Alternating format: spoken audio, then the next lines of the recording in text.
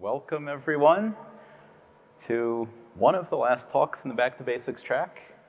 As I like to say in front of all these talks, thank you for coming to the Back to Basics track this year. Hope not to see you in the Back to Basics track next year. You get to go to other things. Or welcome back, right?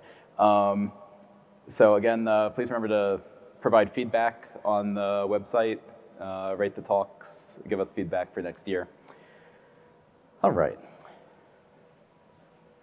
So my name is Arthur O'Dwyer, and I'm here to talk to you about a slightly less basic topic today, type erasure. How many of you, by the way, were in my generic lambdas, or lambdas from scratch talk just before lunch? Cool. So welcome back to sort of a part two, not really. But we're going to talk about type erasure. This talk has an outline. We're going to talk about representation, behavior, and something I like to call affordances. Which the term is catching on. I like that, and I'm going to tell you where I got that term. And I'm going to show you what is type erasure, why is it useful, and then I'm going to build it from the ground up. We're going to show some different layout strategies for type erase types. We're going to do some case studies. I'm going to show you big screenfuls of code that I'm probably going to stumble over, and then we're going to have some questions. So first of all, if you came to this talk based only on the title, and you said, oh, type erasure. I know type erasure from C#. I know type erasure from Java. Those languages actually use the words, the exact same words, type erasure, to talk about something completely different and unrelated from what I'm going to be talking about today. And I could spend a couple slides explaining what they mean by it, but this is a C++ conference, and also I only have an hour. So if you want the gory details on what they mean by type erasure, see my blog post. But I'm not going to talk about those. In C++, we can motivate this idea of type erasure by asking the question that I asked at the end of my lambdas talk. How do I write functions that accept lambdas as arguments? So the STL way to accept lambdas as arguments is to say, I have a member function for each book, but it's not a function, it's a template. It takes a type parameter, func, and whatever kind of thing you pass to this function for each book, the compiler will stamp out a copy of this template and specialize it, instantiate it for that specific function type. So if you pass in a lambda of one type, you get an instantiation of for each book for that specific lambda type. You pass in a lambda of a different type, you're going to get a different instantiation of for each book. This can lead to code bloat. This can lead to lots of very similar copies of the same function. It also means that you have to define this template in a header file. Right? Modules may eventually help with this, but as far as C++ as we know it today, templates go in header files, and so that can also increase your compile time, not to mention the compile time of stamping out all those copies. So we're looking for a better way. We're looking for a way to have a concrete callback type, concrete CB type here. This function is not a template. It takes something of a concrete type, and I can now move the implementation of for each book into a different CPP file, compile it separately. I get the benefits of separate compilation now. I have just a single implementation, but I can still call it with any kind of lambda. I'm going to show you how to do that. And that is the magic of type erasure. That is our goal, is to get to this slide. So type erasure essentially is a way of concretifying a template. A template is not a real function, right? It's just a template. It's a textual mechanism for creating functions. But type erasure makes us have a nice concrete function I can compile, I get some machine code for it, and I can put that in an object file. So to contrast these two examples, let's look at C++'s stdsort. Stdsort in the algorithm header, that's a function template. It's templated on the comparator type. It can take any kind of comparator, and it's a template. That means the compiler has to see it. It's in the header file. That's code bloat. That's slow to compile, although it is very fast.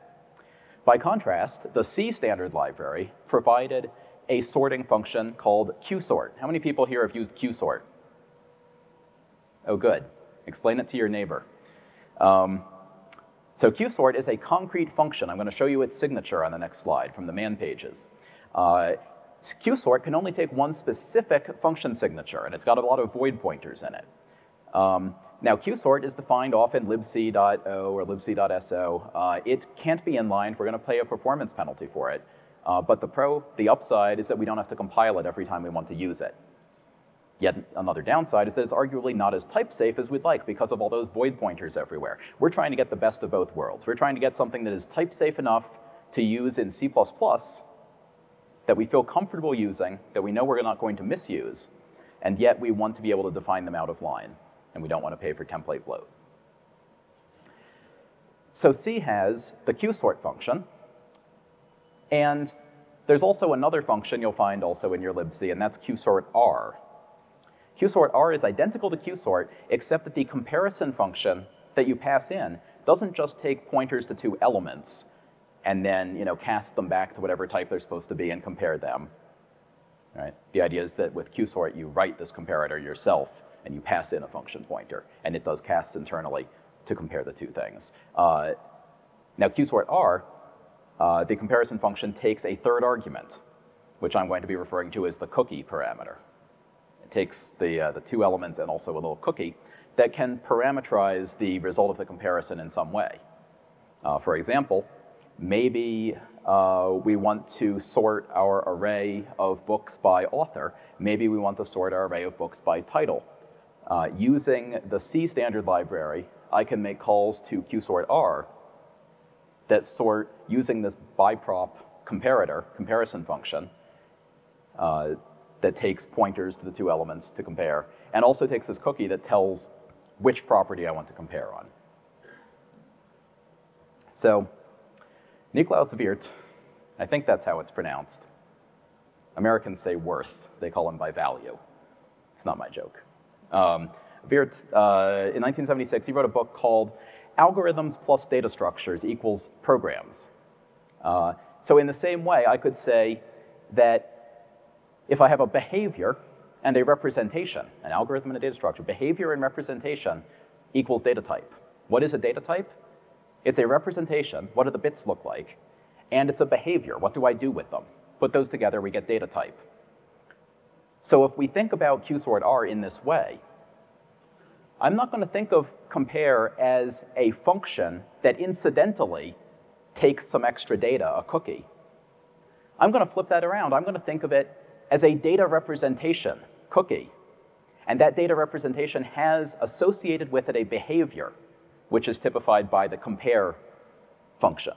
That is the behavior. The function defines the behavior, and then this void star is pointing to some representation. Right? Representation and behavior. If I find a way to package those up together, I have type. Also an influence in the way I think about type erasure is Don Norman, who wrote a book called The Design of Everyday Things. That was in the 1980s. And there was a new version that came out later I haven't read. And he says affordances refer to the potential actions that are possible on an object. He's talking about physical objects. This is not a programming book. This is a user interface and real-world design book. So we don't, when we're writing a program, we would often talk about this function requires this input, right? You have to pass this data to this function so that the function can do what it does. But that's not how we think in the real world. In the real world, I don't say, in order to perform opening, I must supply a door, right? We see the door first, and we decide that we are going to open it. The door affords the action of opening. When I see the door, I know that it supports the action of opening. So I say it affords that action. That is the affordance of a door, a physical door. So another way to think about qsort_r is not to think of that comparison function as an action requiring you to supply a cookie in addition to other things, right? It takes some things and also a cookie. But think about what actions are afforded by the cookie itself, that piece of information, that data. What can you do with a cookie? The only action afforded by cookie is to pass it to the comparison function, right? It affords only one interesting behavior. So I can take any callable object, going back to template land now, no more C for the rest of this talk. Hold your applause, please. Given any callable function object, capital C callable, if I have a reference to a callable that affords calling with no arguments and returning an int, right? I have this object, I don't know anything about it, but I know that that's something I can do with it. It affords that action. I can split it up into its representation and its behavior. And here's how I'm going to do that. I'm going to say its representation, the actual bits in memory, well, I can just get a pointer to the callable object. Right? Take its address, now I have a pointer to it, and I don't care about its type. I just care about the bits, the representation. So I'm going to make that the void pointer. Right? I no longer care about the type of those bits, because I'm splitting up my data type into a behavior and a representation. That was the representation part. Now the behavior part, what does it do when I call it? Well, first of all, I need to pass in the representation. So behavior when called takes a representation, and what is it going to do with that representation? It takes in a representation in the form of a void star. The parameter is named R. It casts it back to the original callable type, whatever that type is. It could be a lambda type, it could be a function type, whatever it is. It dereferences it and it calls it using its operator paren. Right? Callable here is a static type known to this template foo. Right? Whatever type callable was passed in by the user, that's the type we're casting it to here. And now I can plug those two things back together. Behavior plus representation. I pass in the representation to this function that encapsulates everything about the behavior of this callable object. When I call this, I get the same thing as if I had just called the callable directly using its operator paren. I'm going to pause here and ask if there are questions, just in case.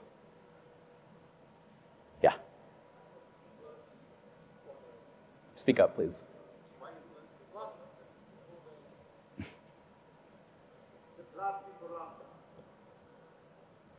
What? Oh, plus before lambda. Oh, plus before lambda, right. If you were in my lambda talk, I mentioned that if I have a lambda, which is a class type, right, a lambda type is a class type, so this is an instance of a class type, and I'm using unary plus on it. Unary plus is like unary minus. Minus says negate the thing, plus says don't negate the thing. But I need a thing, I need a scalar thing. I need an arithmetic or a pointer type. A lambda is not a pointer type, but it is implicitly convertible to a function pointer. So putting a little plus in front of the lambda actually indicates, it's an idiomatic way of saying, please give me a function pointer instead. All right. So we started with an object of type capital C callable. So we can't use that object. We can't call its operator paren without knowing that it has an operator paren. Right? We have to know something about its static type. We have to know its type. When we split it up into its representation and its behavior, we have erased all the inconsequential aspects of that type. We no longer remember anything about that type's size of, its a line of, whether it's copyable, whether it's trivial, whether it's trivially copyable, right? Whether you can negate it or add two of them. All of that information about a type that we have in C++ is all gone. All we remember is its representation and its behavior when called, and those are objects of very simple known types. In fact, trivial types, right? One is a void star, the other is a function pointer. Our original object's type callable no longer appears in these declarations. So we're now working our way toward type erasure. But we've got this big mess of C-style, void pointers and things. I want to get rid of that. But before we do, I want to point out this is not just for calls. Any affordance can be split this way. If I have a negatable object, that is to say an object which affords negation, I can split it up in this way. Suppose I have some negatable number here, which affords being bitwise negated, and that operation returns an int. Let's just say that it returns an int. I know in real life it might return another negatable, but we're going to ignore that for the present. We'll come back to that at the end of the talk. We split it up into its representation and its behavior. Its representation is just the bits at that address, and the behavior when negated can be represented as a function pointer, where I pass in the bits, cast them back to a negatable object of that original static type, and use bitwise not on it. And then that returns an int. And again, I assert that the behavior when negated of my representation is the same thing I get by using that operator on it directly. All right, so this is not just for calls, although it is certainly most useful for calls. You can also have multiple different affordances. Right? Maybe there's bitwise negated, and there's also Boolean not. Boolean not, let's say, has to return a bool or something convertible to bool. So I can have my representation, and I can have two different behaviors. One of these function pointers encapsulates and erases the idea of negation, bitwise negation. The other one encapsulates the idea of logical not. right? By dispatching to the operator not associated with this static type, whatever it is, that's my template parameter. So I have to use the template parameter in constructing this lambda, right, and saying, what is the behavior of this lambda? I put this inside my template, let's say. But now I've erased everything about this type. The type only appears in the behavior of the lambda, not in its signature. So I have two different lambdas here controlling two different behaviors. I can have as many affordances as I want on a single representation. So now what I'm going to do is I'm going to wrap the representation and its behaviors up into a struct. We're going to start building some C++ stuff on top of this. I have my raw pointers. I'm going to wrap them up into a struct type erased number ref. Right? I'm going to put those representation and behaviors as function pointers into this struct. And I'm going to give it some member functions. I'm going to give it some overloaded operators. When you call operator not, operator bitwise not on a type erased number ref, that's just going to call the function pointer, negate a representation. That's going to return an int, which is going to get returned back to the user. So now what I have is something that can reference any kind of numeric thing out there, anything that has negate and not. Right? As long as I set the representation and the behaviors, as long as I initialize them to functions with that behavior. How do I do that? Well, I do actually know. I have a recipe for how to make a type erased number ref out of any kind of number. And when we turn that into C++, we should think, well, I'm making an object of this type, that's a constructor, and I'm making it out of anything numeric. So anything at all, any different type, well, it's going to be parameterized by the type, it's going to be a template. So I can write a constructor template that looks something like this. So this is a template for stamping out constructors of type erased number ref. They're all implicit constructors because I didn't use the explicit keyword, which maybe I should in this case, I'm not sure. I take a reference to a number. My representation is just the address of that number as a void pointer, points to the bits of whatever that is that the user gave me. And then I initialize my two function pointers, two functions. What are these functions?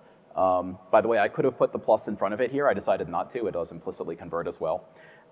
So this one function, right?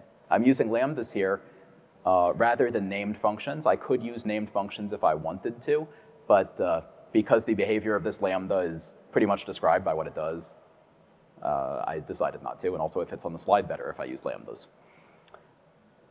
All right, so we can use our constructor template now to wrap any kind of number, any template type at all, into a concrete type erased number ref. Notice that type erased number ref itself is not a template.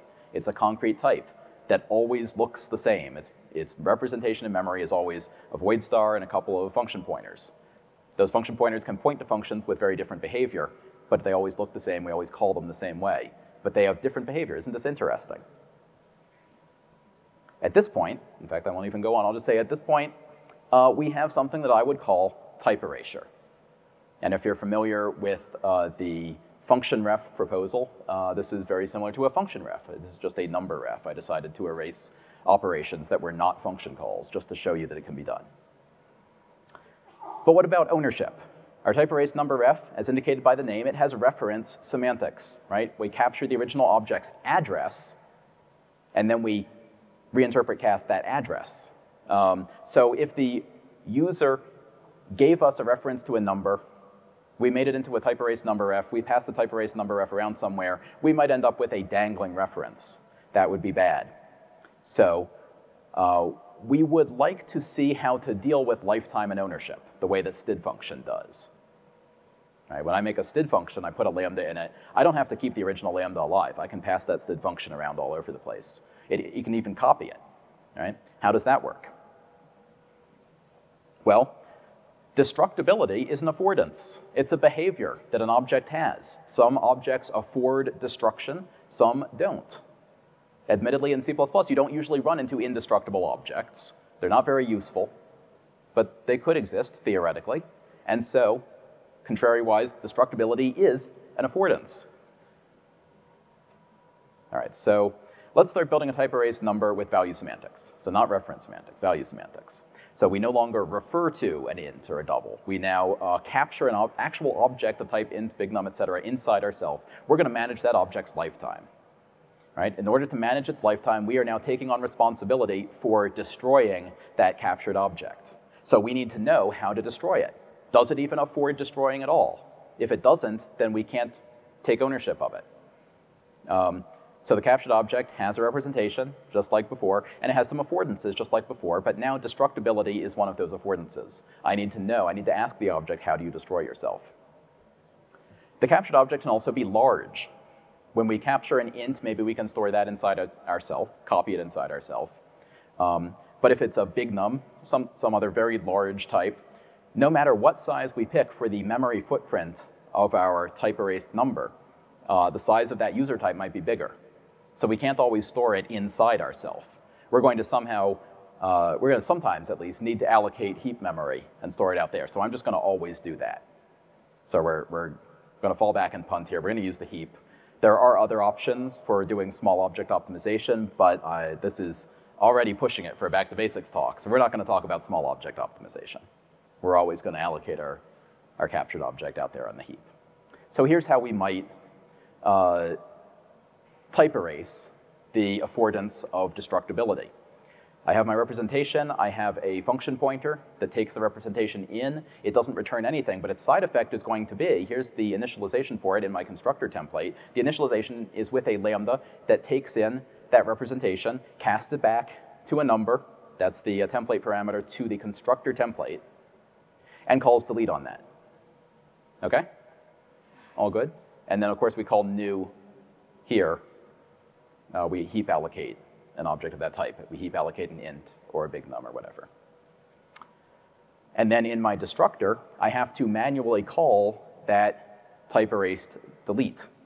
I have to say, pass in the representation and please delete it for me. Only this lambda's body, only this implementation understands what it means to delete.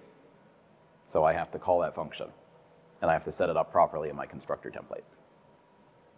For copy, there's like 3 different ways I can think to do copy. This is just the one I picked for these slides. I make a lambda that takes a representation of a number, casts it back to a number, calls the copy constructor of number, and allocates that object on the heap. So I'm calling that clone by analogy with Java. And so this is how I would copy construct a type erased number. I would say its affordance, how you clone things, doesn't change. I'll just copy that function pointer over. That's that last line there. The line above it is initializing my void star, repr. And it's initializing it with the result of calling the clone behavior on the number representation of the right-hand side, right? Behavior plus representation, put them together. That uses the type internally to figure out what void star to return to me. And then I can just store that in my repr. So our essential strategy here is to list what operations must be afforded by a number in order for type erased number to do its job, and special members also count as affordances. In order to do my job, do I need to copy a number sometimes? If so, that's an affordance. I need to type erase that. I need to remember that in my list of affordances. For each operation, I write it as a lambda in terms of representation, in terms of that pointer to the representation, and in terms of that type parameter, which is a parameter to the constructor template. Remember, my type erased number type itself is not a template. It's a concrete type. It has a fixed layout. But I have a constructor template. So I need to have my constructor template do all that work of setting things up in terms of the number type. So each lambda's behavior depends on that number type, but its signature is fixed. But if I do everything this way, my footprint is growing, right? For every affordance, I need a new function pointer. You know, at this point, I have clone, delete, and then I have my 2 original things, which were the whole point of negate and not. Now I've got 40 bytes in my struct. It's now 10 times the size of a 4-byte int that it's erasing. How can we shrink its memory footprint? Well, let's go to the diagrams. I love these diagrams. Here's the stack. That's where our function call stacks are. Here's where our local variables are and our parameters. We have the heap over here that we use for new and delete, and we have global data. That's your global variables, right, and your vtables and things like that. So here's the structure that we have right now. I have a representation as a void star, and I have a bunch of function pointers explaining the various behaviors, the various affordances that this representation affords me. And right now, I'm sticking it all inside my type erase number struct, and so it's very big. Those are very big. They're even bigger than the big nums they're storing. But I could do something a little bit different. One thing that's popular is to combine all of our behaviors into a single function and give it one extra argument. an enumerator, a discriminator tag, to say which behavior do I want today. And then I would just assign numbers to my different behaviors. You know, to copy, press 1, to delete, press 2, you know. So I wrap them all up, and I can still make a Lambda to do that. My Lambda would have a switch inside it. I'm going to show you some code a little bit later for that, I believe. In fact, I think it's the next slide. Is it the next slide? It's the next slide. Notice in the upper right-hand corner, there is a Godbolt link where you can see this code and you can run it, just to prove that this is not just slide code, but also works. I'm not saying it's the best code ever, but it also doesn't have any typos that I'm aware of. All right, so here's my type erase number. It has only 2 data members. It has a pointer to void, and it has a pointer to a function, where that function is going to be something with a big switch inside of it. Over there on the right column, you can see that big function with a switch inside of it. I didn't actually write it as a Lambda. I wrote it as a named function. I could have written it as a Lambda, but I decided to pull it out, also for purposes of the slide, and make it a function template, which over here I am instantiating with that specific type t, that specific type number that came in as a parameter to my constructor template. So that this would be a reasonable way to do that. And then inside here I say, okay, well if they're asking for behavior 0, that's cloning. If they're asking for behavior 1, that's negating. 2 is bitwise not, or Boolean nodding. And 3 is deleting. All right, those are the behaviors that you can get out of this function. And then over here in my overloaded operators, operator minus delegates to the function pointer passing 1, operator not delegates passing 2, destroying is number 3, and so on, right? So this is just the machinery for how I would put together a complete type erase type that I could then use, using these techniques we've already seen, right? Split up into behavior and representation. Represent the behavior with a fixed signature as a function pointer. Something else I could do is instead of just having the one behavior, I could leave my behaviors split out, but I could put them into a structure of behaviors, right? Struct TE behaviors here is my structure of function pointers, because those are always the same for any given type capital N number, for any type T. So if I have 2 instances of my type erase number that store the same type internally, they could actually just have pointers into the global data and point to a global table of behaviors for that particular type. So it might look something like this. And I would have a different table. This is the table for big num. I would have a different table for int, and so on. So that's something I could do. I could even, if I wanted to make the type erase number representation even smaller, instead of having 2 pointers here, I could actually take this pointer and move it over into what I heap allocated. And I could do that. I could put a pointer to the table of behaviors at the front of the thing I allocate. Oh, now this is interesting. What does this look like? This looks like a v pointer to a v table, a table of function pointers. So now we can do something type safe, right? This is basically a v pointer, this is basically a v table. We can actually implement in C++ type safe type erasure, as long as we're willing to use the heap for everything, which, as I said, we are in this course, this class, this whatever this is, session. So I make my struct TE base, and I give it a bunch of virtual methods. I give it those same affordances that we had been type erasing. What does it mean to clone this thing? What does it mean to negate this thing, to not this thing? What does it mean to destroy this thing? And then I'm going to make a derived class template. Not a singular derived class, but a template for stamping out derived classes. Every one of these derived classes is going to derive from TE base.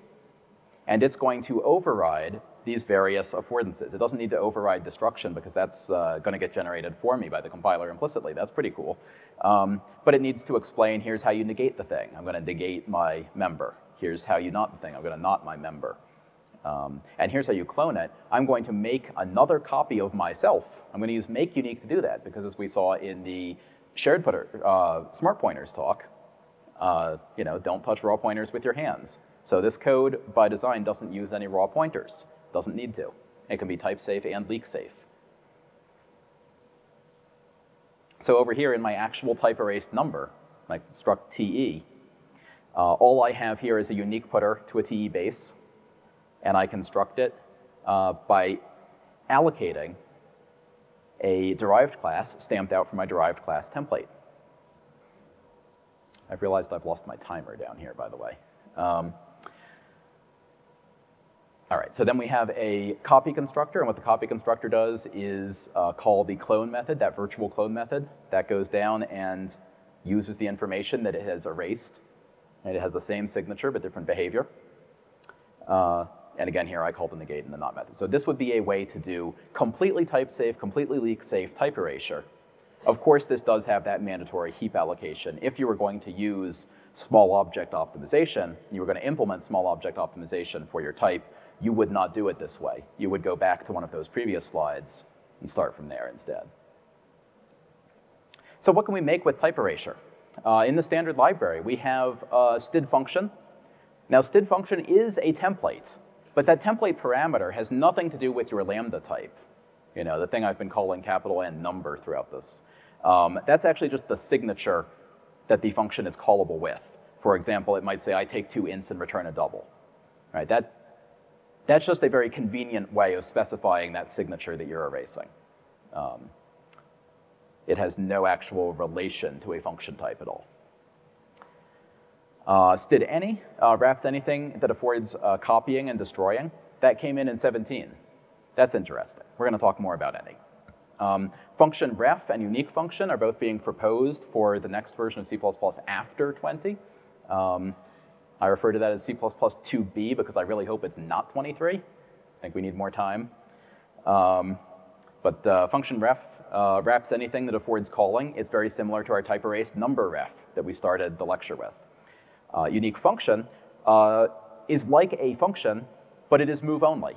It doesn't need for that type that is wrapping to afford copyability, to afford copying. It just needs to be destroyable, and it needs to be callable. It doesn't even technically need to be movable. It can actually be immobile for technical reasons.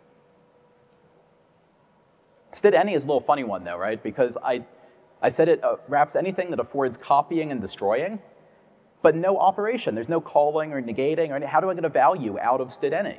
There's nothing I can do with it but make another copy of it, but I've already erased all the type information about it. That's really weird. What do I use that for? Well, std any actually does support one more affordance, and that is the go fish affordance. So if I have a std any that has an int inside itself, so here on this first line, I am calling the constructor template of std any instantiated for t equals int, and it's figuring out how to copy an int, how to destroy an int, and it's remembering all that in its table of function pointers inside the std any object. And it's also heap allocating a copy of 42, modulo small object optimization. So now I've got an any that has an int in it, but I don't know that it has an int in it, right? In static type, there's nothing that says int. But what I can do is I can ask it, do you have any ints? And if it does, it will say, yes, and here is the int. I can put a double in it, and I can ask it, do you have any doubles? And it says, yes, here's my doubles. Now I can put a double in it, and I can ask, do you have any ints? And it will say, go fish. And it will throw std bad any cast, rather than give me back a value. So this itself is an affordance. Std any can only store objects whose static type is able to tell you whether it is of that type or not. Now in C++, every object knows what type it is, right? So this is something that is true of all types. They all know what type they are. Of course, that's their type, right? So this is, in a sense, a sort of vacuous or trivial affordance. Every type supports this operation. But it is important because we're going to need to type erase it. We're going to need it to be in our table of affordances that is initialized in the constructor. We need to remember, when someone asks me for an int, if I am an int, I say, here I am. If someone asks me for something else, I'm going to say, no, that's not me. Go fish. So here's how we might implement that. Here's my std any. So here's my struct any over here. Notice it's not a template. It just has one member, which is a unique pointer to an any base. Here's my any base. It has the ability to copy itself, and it has this function address that can just return me the actual data. Again, it's just its representation. I don't need any more than that. My derived class here overrides that to return the address of the t stored inside itself. And then I have this free function anycast. Now this is a template, right? The user's going to provide what type they think I have, and I'm going to tell them if they're right or not. So one way that I could do this is I could use dynamic cast. I have a pointer to an any base. I know I have some kind of any base. I'm going to try dynamic casting it to an any derived of that type the user gave me. Do I actually have a derived object of type any derived of int? If I do, then it has an int inside itself, so I can ask it for the address of that int, cast it back to an int, and dereference it and return that int. If it's anything else, the dynamic cast will fail. I'll get null, d will be null, I'll skip over that return, and then I can throw std any cast myself. This is one way you could implement any cast. I am not saying this is how your standard library implements it. Another way you could implement it, this is different, maybe worse, is I could give another affordance into my table of affordances here. I could say, I'm going to remember how to get the type info, the type ID, associated with the erased type. And I'm going to override that in my derived class to return the type ID of this static type t that I was instantiated with. And in my constructor, I'm going to construct an NED of t. Right? And down here in anycast, I'm going to ask that derived object, that heap allocated object, what is your ID? That's going to go over here. It's going to get me the type ID of, let's say, int. I'm going to compare that with the type ID of, let's say, whatever the user gave me, let's say double. And, well, if they're the same type ID, then I'm going to return the same thing I returned before, get the address of the object, cast it to an int star, return the int. And if not, I'm going to throw std anycast. So this is another way you could implement anycast. I'm not saying this is the way your standard library does it, but it is a way that works. And just for fun,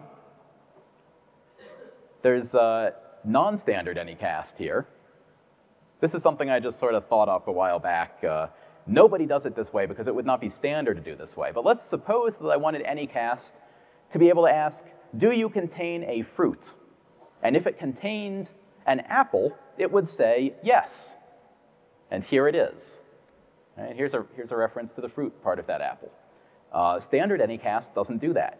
Standard any does not put that particular behavior in its list of affordances that it provides to its users. But you could implement that. You'd have to be a little sneaky with what I'm doing here is I'm throwing a pointer. If I throw a pointer to an apple, I can catch it as a pointer to a fruit. So OK, I'll do that. I'll use throw and catch and use some more of that runtime type information to figure out what I've got. So just for fun. What else can we make with type erasure? Well, another thing I haven't mentioned yet besides std function, function ref, and unique function, I could also mention that the low latency study group SG14 has in their GitHub repo an in-place function. So the in-place function is parameterized not just by a signature, like all these other function types, but also by a capacity. You can say, I only want you to store things that fit inside this much capacity, and I want you to store them inside yourself in your memory footprint. Never do a heap allocation, ever. If you try to put something too big into an in-place function, you can get a static assert, right? Because it knows exactly how big an object it can put inside itself. So you might be thinking, OK, so even though he showed us this stuff with minus and not, really, it sounds like variations on std function are really the killer app for type erasure. And there is a reason for that.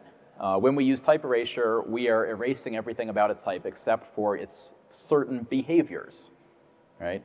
Inside, we remember two things, the representation and the behavior. But our user, the user of std function, doesn't even care about the type's representation. They just care about its behavior. So each behavior has a fixed signature. Well, a behavior with a signature, that's practically the definition of std function, right? It type erases some sort of behavior with a fixed signature. So it's no surprise that variations on that are the most common use for type erasure.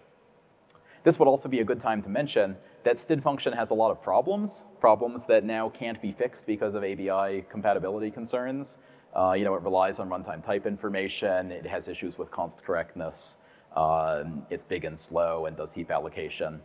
And so part of why I enjoy talking about this kind of stuff is that I think a lot of people will find that at every employer you go to, you will implement unique function, or you will implement unique function ref in your code base. If your code base doesn't have one of these, If you're passing around const std function ref to a lot of places, you might consider going home and implementing some type erasure.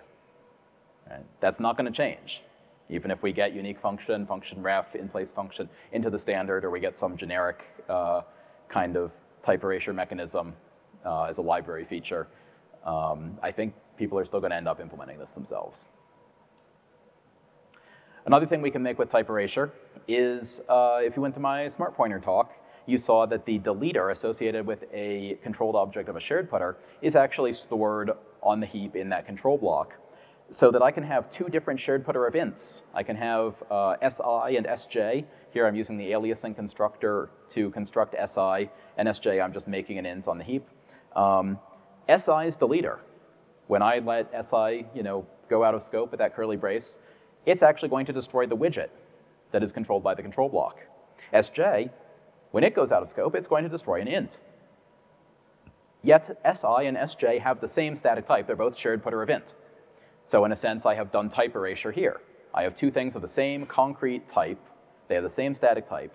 Their type is indistinguishable, but their behaviors are different. And again, there's a reason for that, and that is that a deleter is just something where you pass it a pointer, and it does some side effect, and it returns void. Right? Anything that fits that signature, I can use that as a deleter for a shared putter. So that's awfully close, again, to std function. Right? It's a single sort of unary behavior with a fixed signature. What about non-unary behaviors? So our type erased number, I specifically picked all these unary operators to show off. Right? Operator paren is a unary postfix operator. Minus and tilde and not, those are unary prefix operators. What about division? If I have a type erased number 1 storing an int and a type erased number 2 storing a double, can I somehow overload the division operator for those for type erased number so that I can get a type erased number out that can give me 1/2, like 1 divided by 2.0? Can we do that? Sadly, no, not easily, probably not even difficultly. This is the problem known as multiple dispatch or open multi-methods. Right? The idea that we would have to ask both the left-hand side and the right-hand side if they had an opinion on how division should be done. Right? C++ gets around this statically with rules such as integer promotion, arithmetic promotions, where it will promote the 1 to a double. But it only knows that because the other side is a double. Right? There's a big table of all the possible permutations of things. If I try to throw a big num in here, I'd have issues. Essentially, this is very sad. But multiple dispatch is a very hard problem, not a problem that has a solution at the moment in C++. For more on multiple dispatch, I highly recommend Eli Bendersky has a series of blogs on multiple dispatch and on what's known as the expression problem. So I recommend reading those. But if you're going to ask me for advice on how to do this, I'm going to tell you, can't be done in the general case. In conclusion, things to take away from this talk, now that you've seen slides and slides full of code, and you're like, what am I here for? The things I think you should take out of this room are, number 1, what is type erasure? Std function and std any use type erasure. Right? If someone says, what's type erasure? You say, oh, it's like std function. That's a good answer. That's a good back to basics result. It's like std function. Or std any, then you can show that you know 17, so that's an even better answer. Type erasure, what does it let us do? It lets us pass arbitrary types, arbitrary lambdas, across ABI boundaries. It gives us the flexibility of templates with the speed and speed of separate compilation. Right? I can compile my actual algorithm just once. I don't have to recompile that same algorithm over and over for every different template parameter type. The other thing I want you to take away from this, even if you didn't get all that code, even if I saw people taking pictures, good for you. It's not going to come out. Wait for the video. I want you to take away that type erasure is not too hard to write by yourself. There are many different ways that you can do it. I showed a whole bunch. I showed 3 different ways to write anycast. But they all follow the same pattern, and that is list your affordances. What does this type afford? What does it need to afford for me to be able to use it in my type erased number or whatever I'm writing? List your affordances. That includes special members, copyability, destructibility. Make your vtable. Make it manually with a bunch of function pointers. You do that type safe method, whatever you want to do.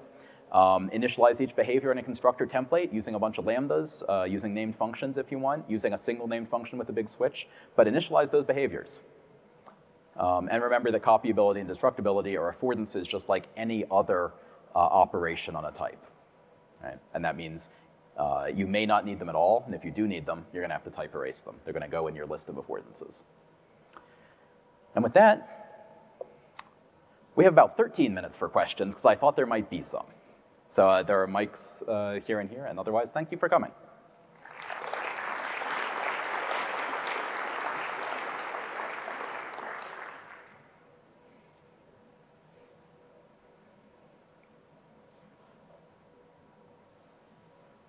You mentioned that the one function approach is pretty popular these days, and then you moved on to talk about other approaches. I'm just curious what you think the pros and cons are of that approach. Does it have merit? Is it something we should take a closer look at? Well, one reason I moved on is that I wanted to talk about the type-safe type erasure, which is the most naive version. When I've taught type erasure, for example, if you took my weekend class, I start with this, and I go the other direction. I show the optimizations. Here, I started with Q sort R, and I built up in that direction. So let's see. What was our problem with this? Well, one problem with this is that if you look at the code that it generates, we have the function that has the big table of behaviors, and it has a switch every time. So just like the phone system analogy, right? You go call the phone, and you have to sit through, oh, press 1 for this and 2 for this, and you're like, oh, come on, get to the one I want, right?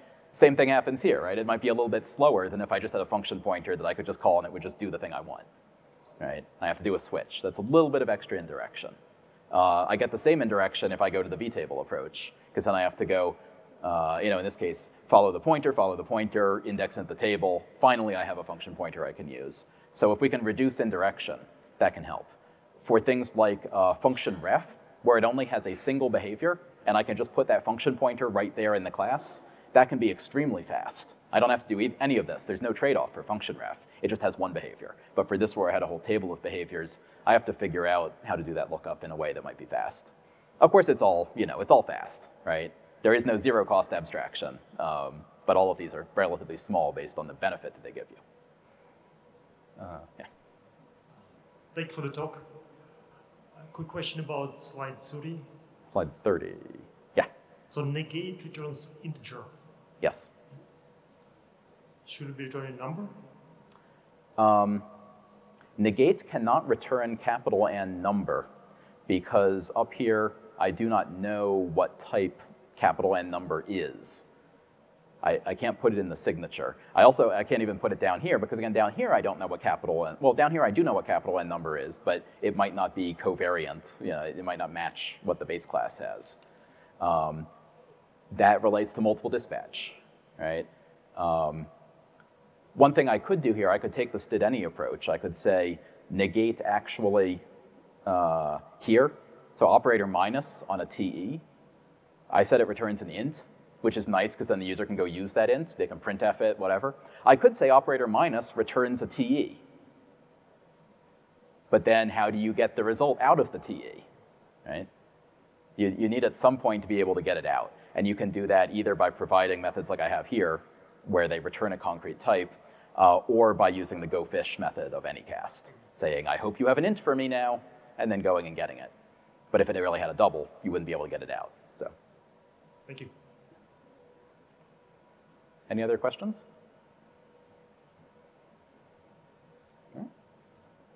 We still got 10 minutes. All right, thank you for coming.